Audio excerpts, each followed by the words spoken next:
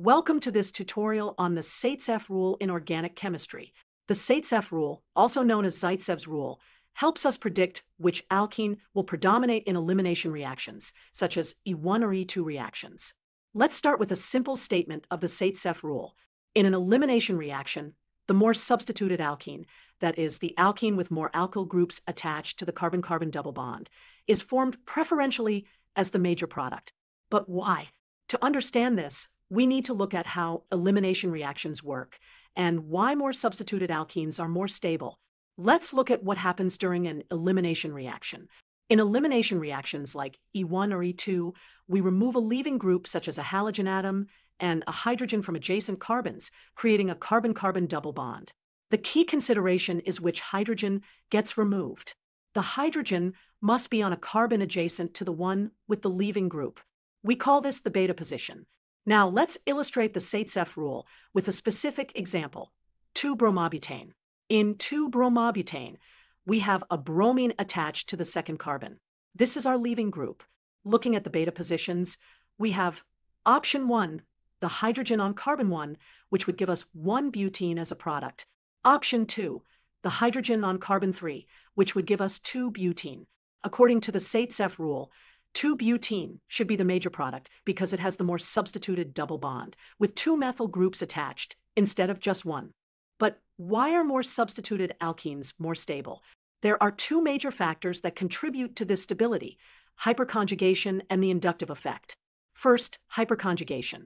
This is an interaction where electron density from the sigma bonds of adjacent carbon-hydrogen bonds can be donated into the pi bond of the double bond.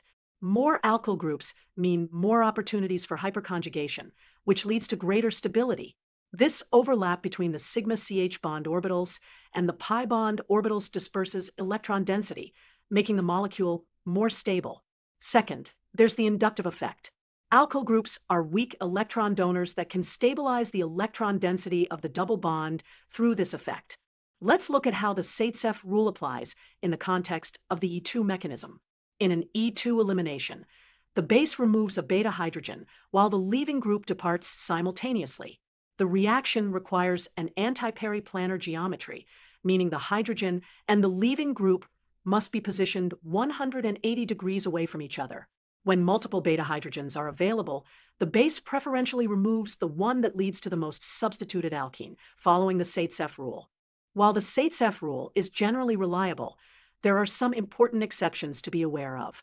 One major exception involves bulky bases like potassium tert-butoxide. These bulky bases often give what's called the Hofmann product, the less substituted alkene. This happens because it's sterically easier for these large bases to abstract a less hindered proton. Another exception occurs when conjugation is possible, formation of a conjugated alkene, even if it's slightly less substituted, can be favored due to the additional stability from conjugation. Finally, ring constraints in cyclic compounds can sometimes lead to preferential formation of the less substituted alkene if it helps relieve ring strain. Let's summarize what we've learned about the Saytzeff rule.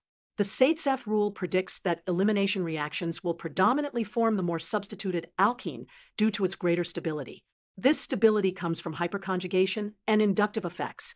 However, there are important exceptions with bulky bases, conjugated systems, and cyclic compounds. Thanks for watching. I hope this has helped you understand how the Saytzeff rule works and why more substituted alkenes are usually the major products in elimination reactions.